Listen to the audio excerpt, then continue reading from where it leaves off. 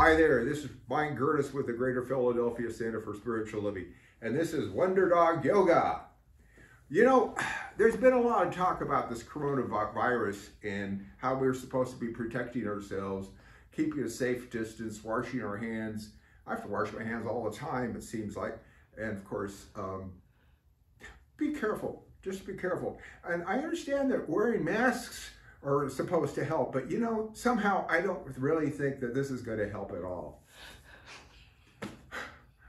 I laugh, but you know what? This is serious business, and we should be taking care of ourselves. Because, you know, some people think that because we're metaphysicians, we should be impervious to any kind of disease or situation that occurs. And I'm thinking to myself, well, you know, if I'm all that spiritual, maybe I can walk across the water rather than take a bridge. I think this time of our lives, in this given situation in the world, we need to use divine wisdom and practice common sense. I know common sense sometimes lately seems to be rather uncommon. But I wanted to talk about some of us that are really unfortunate right now that have lost our jobs. There's a whole lot of people in the service industry right now that don't have any income. Now, I understand there's a $2.1 trillion package that's going to come through, but whether or not and when we're going to get it doesn't really help when you've got to make your rent payment. Doesn't really help when you want to go to the grocery store. Doesn't really help when you've got to make your car payment. So, what do? Well, first of all, they say, don't panic! Well, yeah, we say, sorry, yoga. We say, don't panic! But a lot of us get into panic, anxiety, and fear. And the problem when we get into panic, anxiety, and fear, it overcomes us. And we find ourselves in ever worsening situations. We lose hope. We get despondent. We get depressed. I was reading an article lately that lots of people, about a third of the population, especially in the medical community, are already depressed. And then they add this coronavirus situation, and it's really getting extreme. I think what we really need to do is go back to source. Dr. Maxine has been talking about in her love notes about how we need to connect with source. And what we're talking about is spirit, or the term God, if you'd like. But what we're really talking about is that divine presence within us that's always with us, that guides us, directs us, protects us all the time. You know, in the 23rd Psalm it says, yea, though I walk through the valley of the shadow of death, I will fear no evil. Thy rod and thy staff, they comfort me. That rod is our protector. That staff is a crutch that we can use to support ourselves. If we remember that, you know, that 23rd Psalm would be an excellent reading to meditate on. It gives us comfort.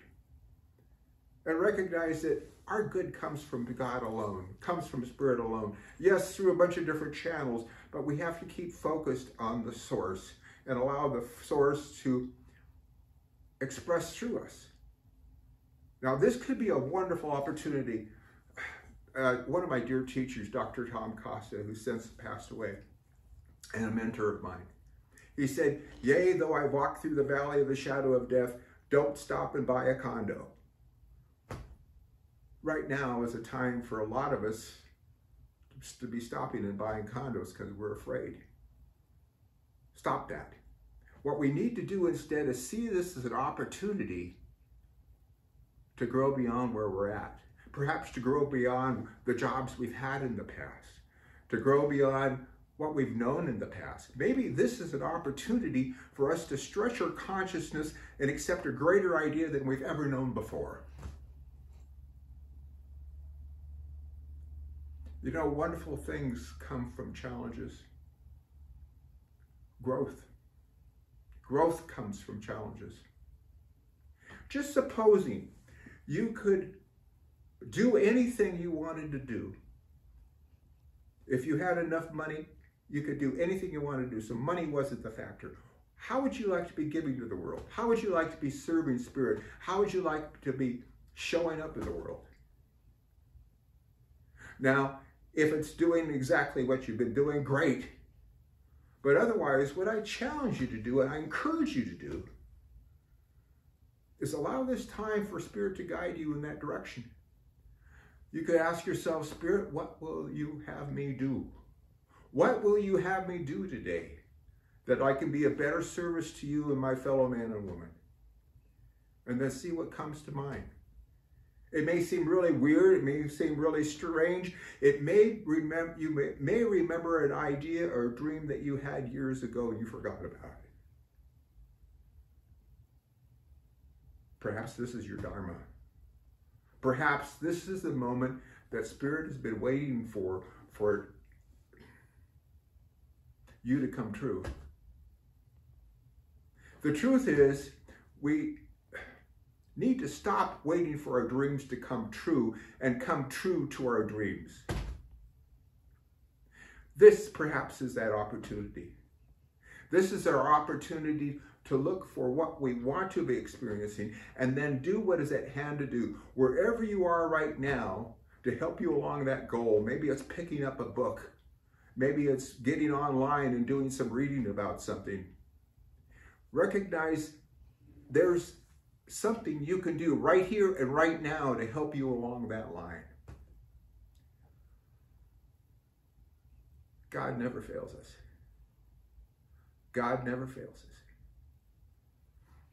So yoga, would you like to join me in consciousness as we give a closing spiritual mind treatment, which is our term for affirmative prayer?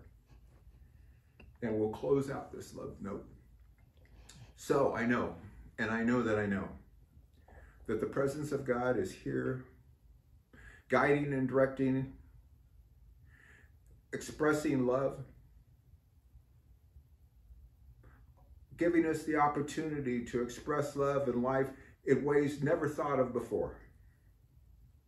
I know that I am, and each one of us is an expression of that Spirit, expressing that greater idea of life, and we allow ourselves to be thankful for all things. Yes, for all things, because they allow us to grow into what you will have us be. Ever greater realization of Spirit is right here and right now. I give thanks for the opportunity to grow, and I do grow. I help more and more people every day. I help make this world a better place today. And so it's with a grateful heart that I release this word to the law of mind. I know it is so. And together we declare, and so it is. I want to thank you for tuning in, and know you're loved.